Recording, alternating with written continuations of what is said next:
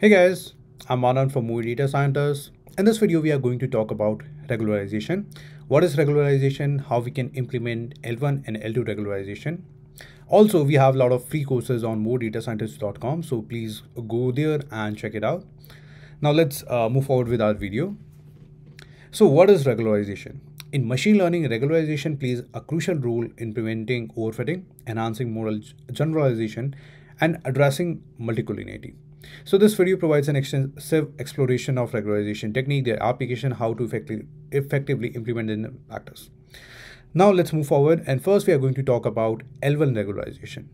It is also known as lasso regularization, and basically it is a linear regression technique that includes a penalty term based on the absolute value of the coefficients. By adding this penalty term, it aims to reduce the impact of less important features and in some cases remove them from the model altogether. Now let's walk through a simple example. Uh, First, we are going to import all the necessary libraries to implement L1 regularization. We are going to import lasso classifier. And then for the data set, we are going to import the digit data set. And then we are also going to import train test plus. First, we are going to load the data set. Then we are going to save the training data into X and the target variable into Y. Once that is done, we are going to split the data. For that, we are using train test plus, and the test size that we have taken over here is 20%. Over here, we are going to implement a lasso classifier. And as you can see that alpha, or we can say the L1 regularization value we have taken over here is 1. You can actually check out a bunch of values in order to determine what is working best for your data set. And for that, you can also use grid search CV or random search CV to get the best value. So after we have implemented lasso classifier, we are going to train lasso classifier with the training set. Once it is done, we are going to evaluate the model by getting a score on the training set as well as the testing set. Now we are going to run this code and see what the score we are getting. As you can see that the training score that we are getting is around 46% and the test score that we are getting on this data set is around 44%. If you see both the values, you can see that there's not a lot of difference in training score and the testing score. So this is how we are preventing overfitting with the help of L1 regularization. Now we are going to talk about L2 regularization. So L2 regularization is also known as ridge regularization.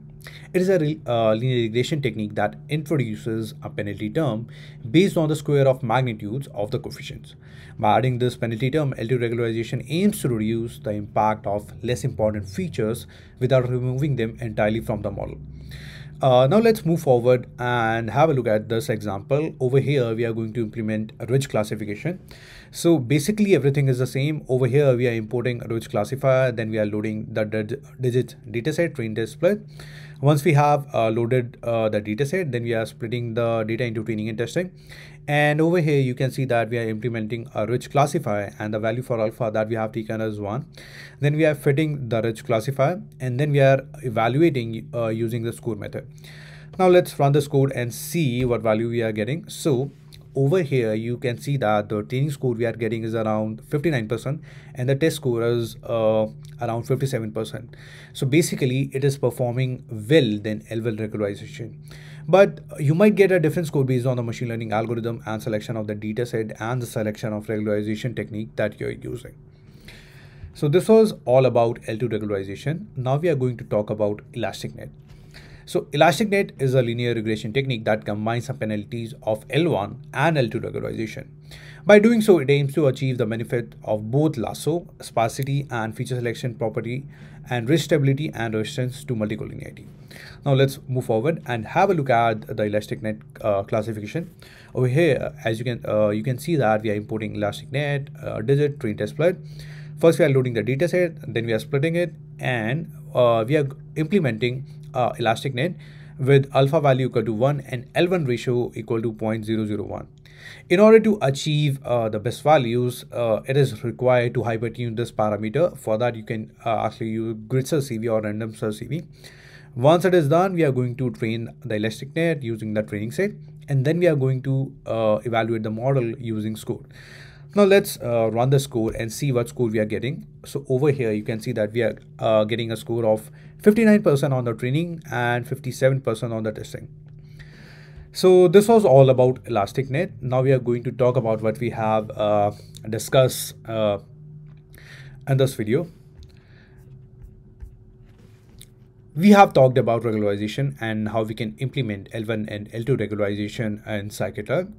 In case you have any questions, please write them down in the comment section and I'll get back to you as soon as possible. If you have liked the content, please like the video and subscribe to our channel. And please don't miss out the free courses that we have on moredatascientist.com. I'll see you in the next video. Thank you.